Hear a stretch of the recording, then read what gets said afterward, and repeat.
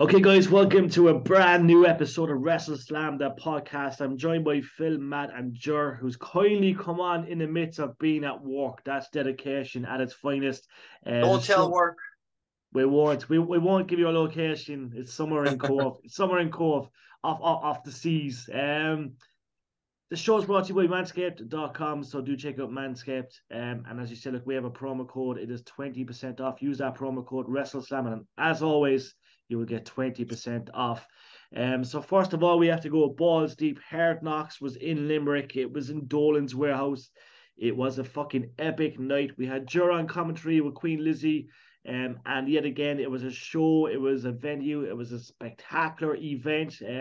Terry Thatcher, the new champ, and there was a little hint prior to that. We had a little chat with him, and we could have mentioned November 20th might be a very important day for Terry, and we were right. He became champ, and it was well overdue, and it's the start of many more championships, no doubt. But first of all, Phil, you were in Limerick. We were all there, the whole lot of us. What was your thoughts on the venue? What was your thoughts on HardKnox and all the matches? Do you know what? Just going back there to Terry, he was quite kind of emotional, wasn't he, in that interview? Yeah. You could kind of tell there was something off. I mean, that was like what, an hour before the show? Yeah, it's like normally you try and get signs and you say stuff, but I think it was the way he kind of looked at us. It was kind of like you felt something was going to happen, or he was kind of said it was his last chance, and he was saying that, like, you know what I mean, he's worked so hard, and he's a veteran. You know what I mean? This guy's been around a long time. He's taken a lot of knocks. He's a real good wrestler, and it just goes to show that it's paid off. You know what I mean? HardKnox it's going to be huge, but it was a fantastic night for Terry and HardKnox in general, Phil. Yeah, oh, definitely. But just going back to the show, the venue was perfect for wrestling. I Yeah. know, Jerry, you were Yeah, up in the balcony. The balcony looked savage. Like, we couldn't even get up yeah. there. It was so packed. It was fucking jointed up there. There was people all over us. Like we were in the booth, like, but there was people literally right on top of us, looking over the balcony to try and see in. Like it was the atmosphere in there was phenomenal. Like it was first time in Yeah, Dolan's for any event. It was a I great can't venue. wait to see it back on video. Yeah. Yeah, And like How was sorry. no, go on, go I ahead. was just going to ask Jer, how was it to do commentary, because that's your first time doing this. fuck man, it was unbelievable. I was shitting myself. We were all shitting ourselves at the start because obviously it's a new fucking it's a new promotion and we've never done commentary before. So you're trying to make sure we don't fuck it up. Like for the first one, we didn't tell anybody we were in commentary right up until the day. Like other than a few people, like we just in case our commentary was so bad that they just cut it out and redubbed it over somebody else in some fucking American accent. Somebody who sounded better than us. So hopefully that hasn't happened yet. Like, but yeah, it was unreal. Like just to be sitting up there, like, and actually being involved in some way in a wrestling event. Like never wanted to be a wrestler growing up. I don't think I would ever have been a wrestler growing up. Like, but just being a fan of wrestling and actually, getting to be involved in that side of wrestling just once in my life is a dream. Like, so whether it ever happens again, I don't know. Like, but that'll be it now for my life. Like, I'll remember that for the rest of my life. And as you say, look, we like it's when we talk venue, Matt Murphy, when we talk venue and we talk, you know what I mean? It was iconic. As you say, you have a big, huge balcony. So for anyone that hasn't been to Dolan's in Limerick, first of all, this venue is iconic. It's brought, incredible acts throughout the world to Limerick over the years. If you walk around inside, you have a couple of bars. Upstairs there's like fucking all sorts of stuff happening. But then you have the warehouse where the wrestling actually happened. It was just surreal. Like we were kind of squashed against the wall next to the merchandise. We were very lucky to even get that spot because we were doing interviews and obviously we came out and it was jam fucking packed. But Matt Murphy, what was your take on the venue itself? Yeah, I'm not gonna lie with you lads, but I don't think we've ever been in an arena like that. It wasn't even an arena; it was just an average pub. It just happened to have a wrestling ring in it. Because me, Phil, and Jerry in the car, we were talking about Dolan's Warehouse. Because I've been there before when I was younger, a few gigs, and I immediately was thinking, how the fuck are they gonna put a wrestling ring? Where's everyone gonna be standing? But Steve and his crew like made it work. It literally does have like that kind of like an underground like feel to it. That was just between the bar, between like the ring and the wall. Like you said, we were getting squished in. Like we were like the only thing was like imagine being close up to the ring when we were younger. We were way too close to the ring. And like, yeah, just like the up by Jerry Liz's area was just absolutely packed full, just looking down, watching the event. Like, so it was just such an unreal feel to it. And if anyone who's never been to Dolan's Warehouse, if you're a Corkonian, that's like saying that we're gonna have a wrestling event in either Fred Zeppelin or the Crane Lane. It's like that in some way. It's like, how are you gonna fit in? But they made it possible. So it's like an unreal experience, and also delighted we got to do some media work. We got to chat to the talents behind the scenes, and it was just so behind the scenes and seeing Matt's show was just something to be a part of. Glad that we got to be a part of it. So yeah, it was just something else looking forward for the next one. That's Definitely, and it deserves more time, Joe. We have to mention Joe. Yeah. Obviously, HardKnox, it was a debut show. They needed to make a statement. Like Steve Savage, we know he's an absolute grafter and a half. He's got a big crew himself. Leon, Yeah. there's a great team there, but it's the start of big teams. And like when you look at that lineup, Joe, they didn't hold back. You had LJ Clary, Scotty Davis, Sammy D. They had Fabio. They had the elite of the elite, the hottest talent in Irish wrestling. They brought over LA Taylor from the UK. They didn't hold back. So like it's fair to say that HardKnox is truly underway. Yeah, 100%. They're looking to make a statement first day. Like, you want to put on as the best talent that you have. Like, and like you said with Terry Thatcher earlier, like, he's been around a long time, like, and he's never had that big moment, winning the title. Like, so, massive props to them for, putting somebody like Terry Thatcher over when you've got LJ and Martin Steers and Fabio and stuff on the card. Like, so, and the golden ticket tournament was it took a lot to understand what it was like, but when you find out what it means, like it's a great concept. They hold the ticket, but anybody can challenge them for the ticket, so they're not guaranteed a title shot with the ticket. Somebody else can just step up to them, and that's going to make their next couple of shows. When they announce the rest of the shows, I know they've one in February coming up, but when they keep announcing shows, and everybody still got those tickets, so they're all up for grabs, and anybody can win them. Definitely. Is it Dolan's again for the next one? Yeah, I think so. Yeah. Like we know Steve Savage has an eye. He knows what he's doing. And just like any guy in Ireland right now, it's the Irish indie scene.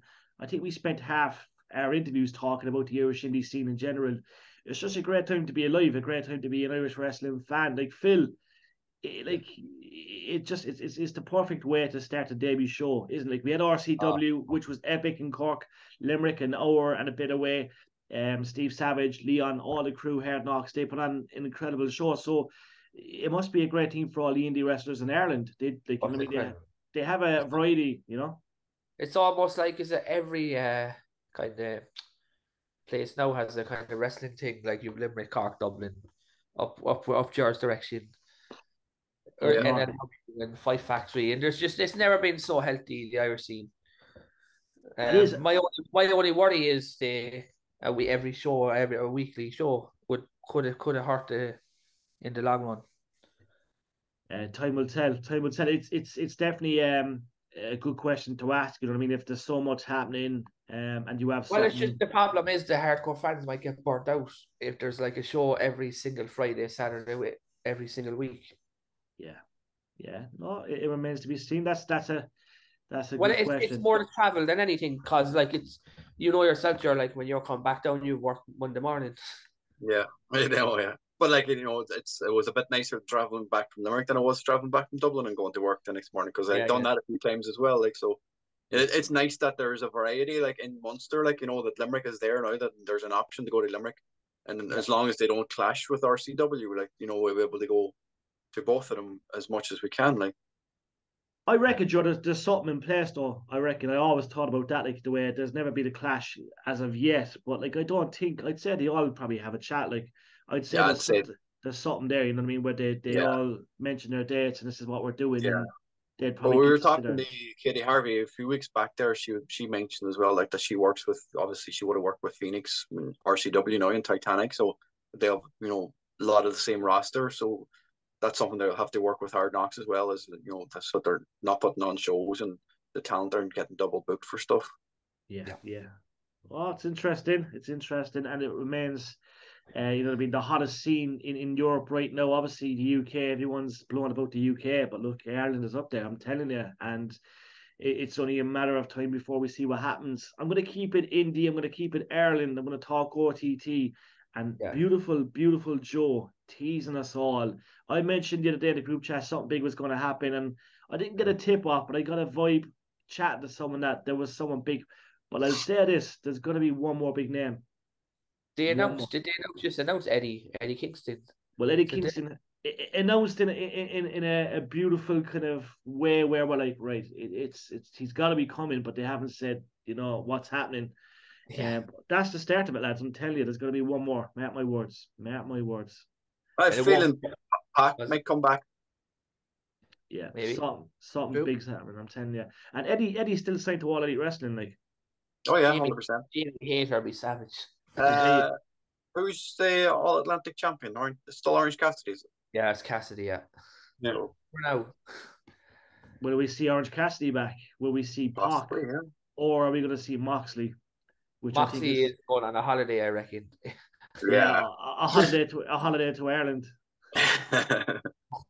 January he's coming, but it's Max is going to be on holidays now, and Joe's just going to drop a leaflet for like OTT and he's like, I'm just going to leave it here. Whatever happens, happens. You come along. we're going to take Moxie to the Blarney Castle and we're going to show him many great destinations in Cork. But yeah, look, it's great. Obviously, OTT teasing us as always. December is upon us. December, lads, is a crazy month, and There's a even lot. November, obviously, Fight Factory. There's a lot happening, but it's good and it's got us talking. We've spent numerous minutes every show talking about the Irish scene. Do you know what I mean? So if you go back 2 years ago, we were talking about one organization, and now we're talking about 4 or 5. You know what I mean? It's pretty impressive. But yeah, good time to be alive. But yet again, great job, HardKnox, great job, Steve Savage, Leon, all the crew, Jor, Liz, commentary box. We're looking forward to hearing it. The one-liners, and we couldn't really hear much from where we were. It was so fucking loud, so it was really good. So we're looking forward to seeing it and hearing it as well.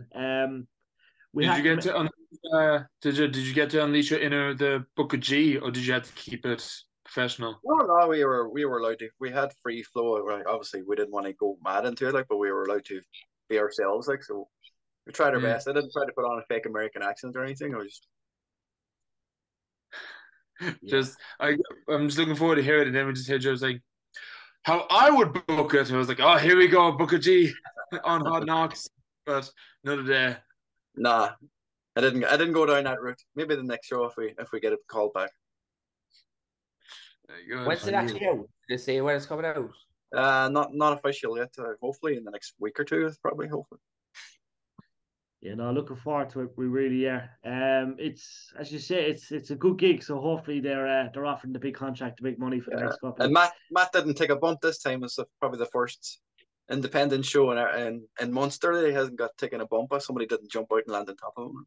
Yeah, I think the only bump we got is, like, I told you this up about the commentary box during the intermission, and I think Jared Phil heard this, was like during Steve Savage's entrance, everyone got like masks except for us, and I think there was like a fella next to us saying, "Sorry, did you not get any masks?"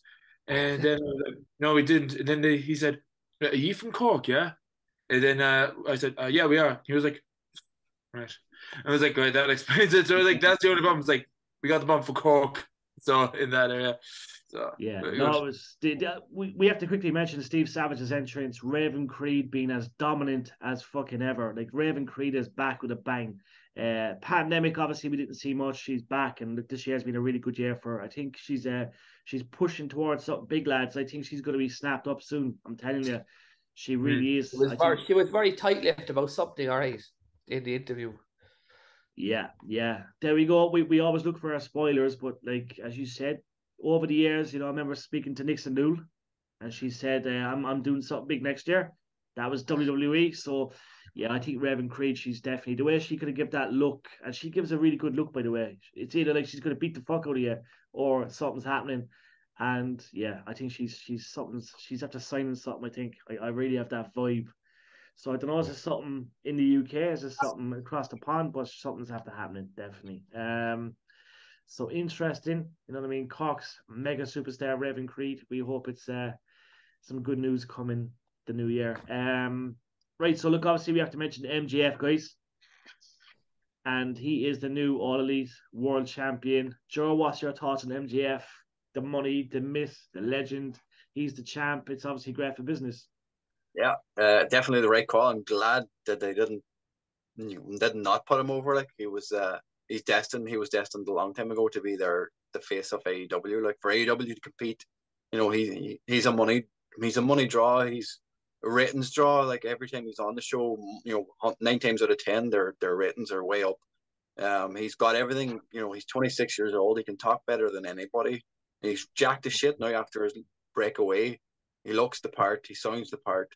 He's got everything. There's nothing he doesn't have at 26 years old to be the future of wrestling for, whether it's AEW for long term or WWE for long term. But right now he's AEW champion and he will hold that belt until his contract is due. The day his contract is due to expire in 2024, convinced that he'll run away with the title, via a CM Punk kind of stuff. Like they'll play it out until his contract expires. And I don't think, it'll be stupid if AEW can't keep him after his contract is up, though.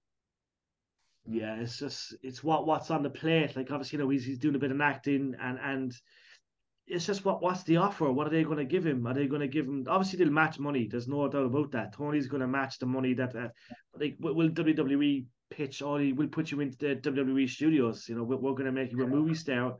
It's I don't know. Nick Khan has big contacts in Hollywood. Like that's why one of the reasons he's in WWE is because of his contacts. So that's something they can dangle in front of him as well. Like you make him a massive movie star like The Rock or fucking John Cena. Like that's where they're comparing him to. They're comparing him now as in Hulk Hogan, The Rock, Cena, Roman Reigns, and MJF. This is he's going to be the guy for the future of wrestling. So the way things are going with Roman Reigns, it looks like he's going to end up in Hollywood as well soon enough. So MJF could be the next one to do that.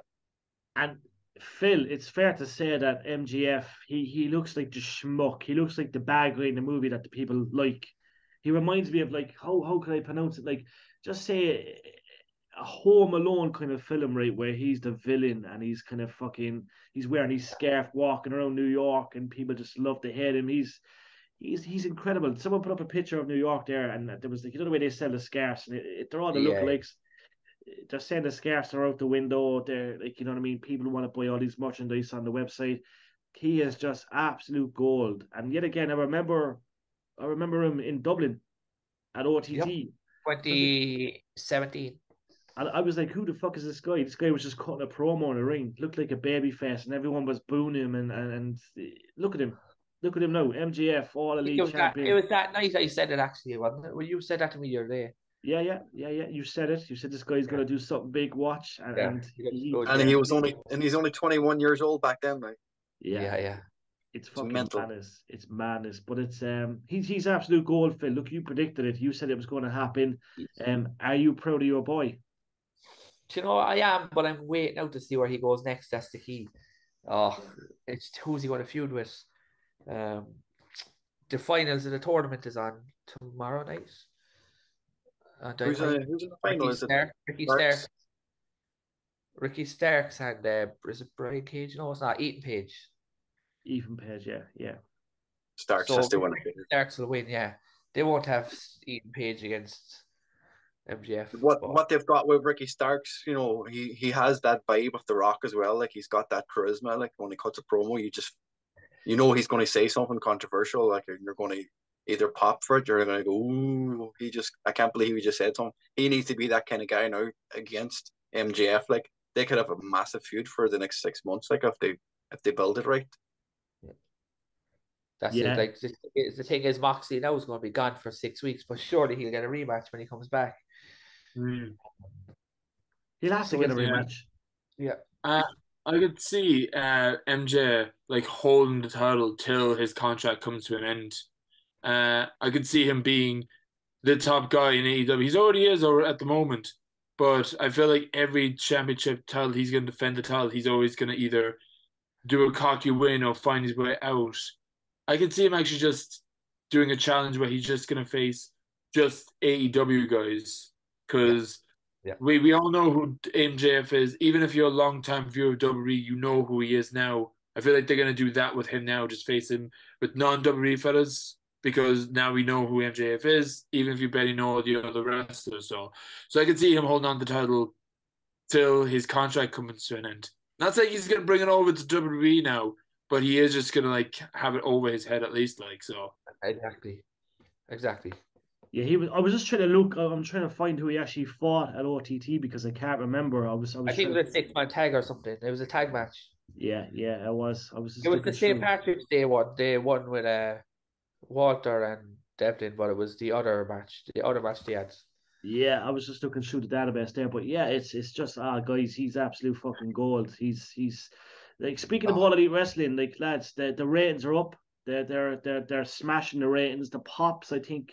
What about Kenny Omega and the Young Bucks returning, Jar? See the little pops, see the way they came out, like it's just Yeah. They come out to one of my favorite songs ever, like, which was fucking phenomenal. Like, you know, if you're a fan of Supernatural or fucking if you've watched Anchorman, then you know the closing credits of Anchorman has that song with the bloopers over the top of it, which is brilliant. So, you know, and they were mentioning, I watched BT being the Elite there last night, and they mentioned backstage like that was the song they come out to in their back garden, and it was their dad's favorite song. Like that's one of the reasons why they used it, and they only got the rights to it the night before the pay-per-view. Like they were struggling to get the rights and they eventually got it, so you know, massive for that. Like, yeah, and you know, great to see them back. Surprised they lost. I wasn't expecting delighted. I was delighted. Yeah, I'm glad they lost because you know they can't just bouncing the titles around the place, like, but you know, Kenny took the pin, like, so 7 matches for these teams like, is going to be fucking crazy though. yeah. They should have added like a ladder match, other matches. They should have. But they're absolute gold, aren't they? Like as you say, fucking, you know what I mean? They're the guys that we can probably see back in Dublin. We have to mention All Elite were in Dublin many years ago, OTT. Jesus Christ, imagine getting them back for one more night. And I think Omega actually said it in the ring. He goes, "We will be back." And when they say stuff like that, do you know what I mean? It's very tough with the, I think is that Joe's telling you about the schedule, and it's very tough. Yeah. It depends on the AEW schedule, like when they're coming to the UK. Like, so if they're coming, there's talk that they might do a Dynamite in London on a Wednesday and do the Rampage live on a Friday, or in Manchester. They might move around. So nice. You know, whether they stay for a week or they just fly back again. You know, it'd be nice if they came over on their day off, maybe on the Saturday, or an OTT show was on the Saturday that same week, that they could just fucking fly over and do it. You know, the biggest pop of the weekend for me was Jamie Hayter winning live. Fucking loved it. Oh, it was so good. And there was the match was so good as well, because I thought he was going to lose like 3-4 times. Yeah. Oh, so good. Like. As always, we congratulate a new champion on our show. So Jamie Hayter, congratulations. It's been a great road. It's been a long road for you, but truly deserved, obviously, beating Tony Storm for the interim championship. And it was a great match. The pop was incredible, and it's fair to say we're big fans. Like, her journey's been incredible, guys.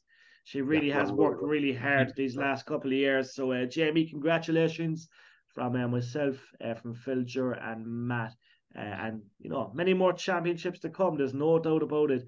But yeah, I think for me, guys, that pay-per-view was incredible. It was definitely outstanding. And I'm not one to stay up as much, but like, you know what I mean, the fact that I stayed up, like, obviously I watched Raw last night live, and you know, I stay up and watch most pay-per-views. I'll be watching obviously Saturday War Games Survivor Series. That will be live also, guys, in the Macau. So if you are around, do pop into the Macau. I will be there. I'm sure we're going to see a lot more people there. We have like a little fan base in Cork, and a lot of the guys will be there. So look, if you want to come into the Macau, they also sell pizzas. Good, brand new pizzas on the menu. Pop into the Macau Casino Cork this Saturday for War Games Survivor Series. It will be live at the Macau Cork. We have to quickly mention War Games, guys, because there won't be a big show this week, just due to scheduling. But Joe, what stands out for you this week in regards to War Games? Does any matches that really stand out? Yeah, well, obviously the 2 War Games matches are the big ones, because the first time they're ever going to be on a major, you know, WWE pay-per-view on the main roster. You know, they've had a few in NXT, which have all been phenomenal. Like, so it's good that they've got like Pete Dunne in there, who's already had a War Games match in NXT. I think Solo Sikoa's on last year's one, wasn't he? They had the senior NXT versus the new NXT. Yeah. So it's good that there's experience there on both teams, but you know, we're finally getting that big fucking bloodline feud, like, you know, that, you know, Drew and Kevin Owens and Sheamus, like, whether Sheamus gets the title match against Roman next or Kevin Owens, they could tease that throughout the match. The women's one is going to be phenomenal as well. They've got a tease. I think they said Friday night they're going to announce who the fifth woman is. I But think AJ, they're going to hold off. yeah, I'm looking forward to AJ and Finn Balor, because we only ever got that match once at that Survivor Series when Bray was out sick. So it'll be nice that we get a feud like that again. But I think the whole card's going to be something else. I've just read there that Becky Lynch is expected to be fifth member. Really? Of the women. Oh, I thought it'd be Charlotte. I just read there like 5 minutes ago. Yeah, like there's just so many people involved in this match, and obviously it's a women's War Games match. It's obviously Bianca, Alexa, Asuka. They've changed a name again. So Mishin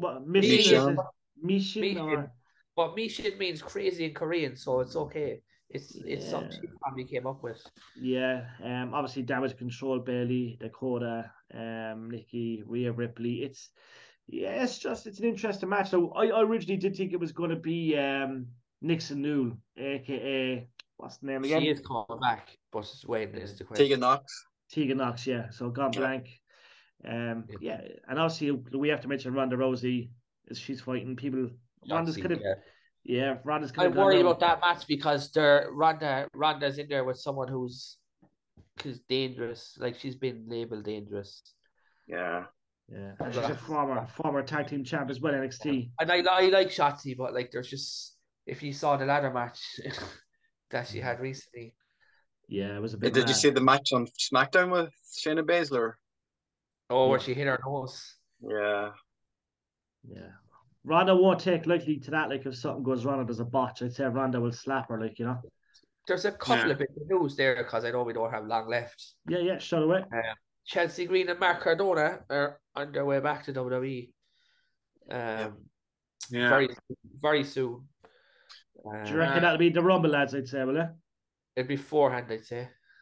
I think Matt Cardona did talk about this, and he straight up said if he is coming back, he doesn't want to be Zack Ryder. It's obvious he wants to be just himself, and I agree. Not just because we met him in OTT, I agree. It was like he showed that he could be more than a woo fella. He's definitely legit, lads. Yeah. Just trying to keep the news quick because I know we don't have time. Johnny Gargano's new team song. Guys, don't talk to me about Johnny. He got fucking squashed bad on Raw last night. I think he's the new Ricochet. He's been fucked about big time. And I think the problem is there's nothing there for him, and there won't be anything until after Mania because I think they're just going to focus on what they're doing now. I'm going to quickly say Raw was poor last night, lads. It was like the start was good and there was a good opening and stuff, but I'm telling you, lads, Raw was pretty awful. Yeah. It was like Vince was in the back doing something. Do you know what I mean? But we have to get the math fact quickly. Matt, what is your math fact for today, the 22nd of November 2022? Right, are you ready for math facts, lads? Yes. All right, Phil, add in like a cheering effect. Go, man. Anyway, math fact. So, I'm not going to lie, lads, for a while, we said this for a while, Survivor Series has always been a big pay-per-view, but it wasn't as big as, Royal Rumble, WrestleMania, and SummerSlam.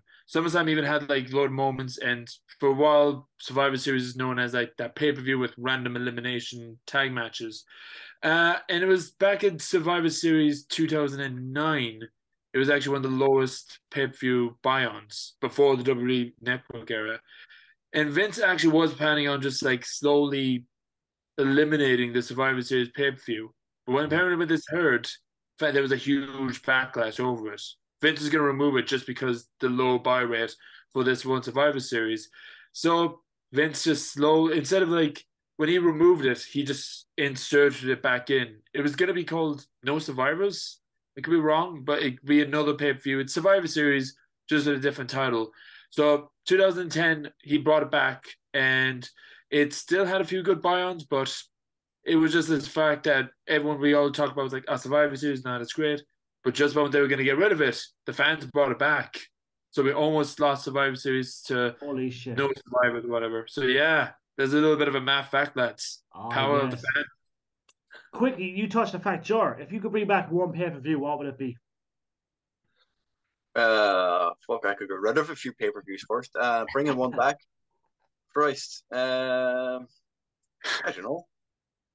The King of the old, Ring the old, on the way back. King of the the Ring. old takeovers, or the old takeovers before the big pay-per-views. The takeover shows they used to have in wherever they hold Monday Night Raw before, like WrestleMania or something like that. Like, would have been they were something else. Like as an old WWE pay-per-views. I don't know, maybe Armageddon or something. Yeah, that for me, that and King of the Ring, 100%. Or the Rock Appreciation, the Rock's Yeah. pay-per-view. I don't know. Rock Yeah. Bottom. They're saying that you're saying King of the Ring is actually rumored to be coming back as a Yeah. pay-per-view next year. Yeah. They should do it right though. Remember, it was kind of bad Yeah. there towards the end. Do it right and bring it back to the way it used to be. Yeah. No, I remember when Billy Gunn won at that time. I thought that was Billy Gunn's promise to fucking winning a world title, but yeah, Billy's doing all of the stuff and all elite now. Phil, for you quickly, what would be a good one to bring back? King of the Ring straight away. King of the Ring. I used to love 93, 94 ones especially. Yeah, Owen Hart. Happy days. Yeah, quality. Yeah. Good times. But look, yet again, guys, we'd like to thank everyone for tuning into WrestleSlam, the podcast, brought to you by Manscaped.com. As you said, we covered HardKnox. If you weren't there, make sure you're at the new one. You'll see the updates on the HardKnox Twitter page and on our Facebook page. So February 2023 is when they will be back. RCW is back next year. OTT have some big shows in due course the next couple of weeks. So do grab your tickets for that. Also, Fight Factory. They have two big shows before the end of the year as well, guys. So make sure you support Katie Harvey, Phil, and all the crew up there as well. Incredible team, all working hard to bring you some big nights.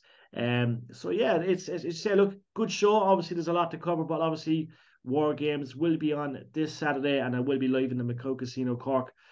So if you are in Cork and you want to watch that live, then pop in. Strictly over 18s. And also HardKnox, the show itself will be out in due course, guys. So do keep an eye and let us know what you think of Jur and Queen Lizzie's commentary. They'll be brought back for the next one. There'll be a contract. You know what I mean? We want to see it. So what are they worth? Let us know what they're worth. What contract should be put on the table for them as well? That's the key. You know what I mean? There's money in commentary. And look, it's a long road ahead to America. If you're driving there, probably takes a couple of days, but look, they can always fly. They can get there. And look, we might see him in the commentary with Tony Schiavone, Jim Ross in the near future. So that'd be epic. But guys, thank you for tuning into WrestleSlam, the podcast. George, thank you for taking time on your busy work schedule to come. Yes, we appreciate it, guys. Very busy. Phil, Matt, thank you, guys. And we'll catch you all soon. God bless. Be safe. Cheers. Bye, guys. All right.